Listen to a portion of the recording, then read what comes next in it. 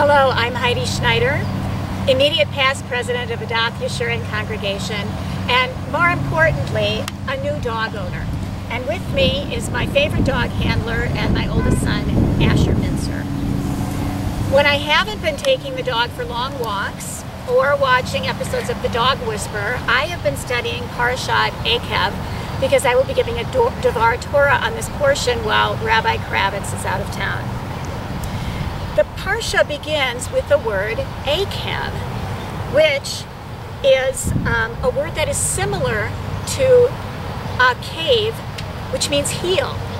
And the 11th century commentator Rashi talks about the fact that Moses uses the word Ekev in saying, it will be because of your listening to these ordinances that the Lord your God will safeguard you. So instead of using the word if, he's using the word Ekev, meaning heel.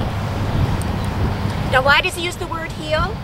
Rashi explains that Moses is saying that if you trample on these commandments with your heels, there will be trouble that will ensue for you. So you have to tread gently.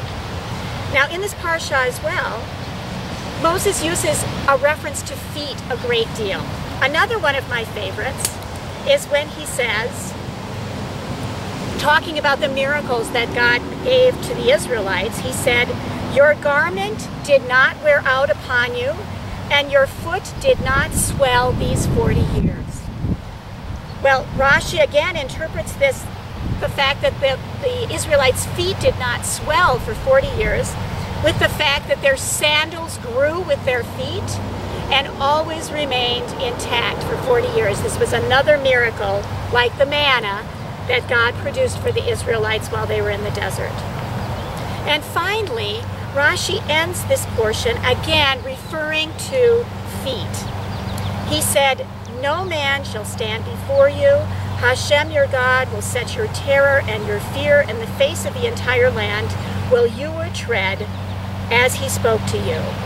Every place where the sole of your foot will tread will be yours. From the wilderness and the Lebanon, from the river, the Euphrates, until the western sea shall be your boundary. So what Moses is saying here is that when they come to the promised land, they will walk over it and be amazed. Their feet will tread on the land that they've been waiting for 40 years. Now, neither Rashi nor Moses said anything about the metaphor of dog training. But for any of you who have ever trained a puppy, you know that an essential element is teaching your dog to heel.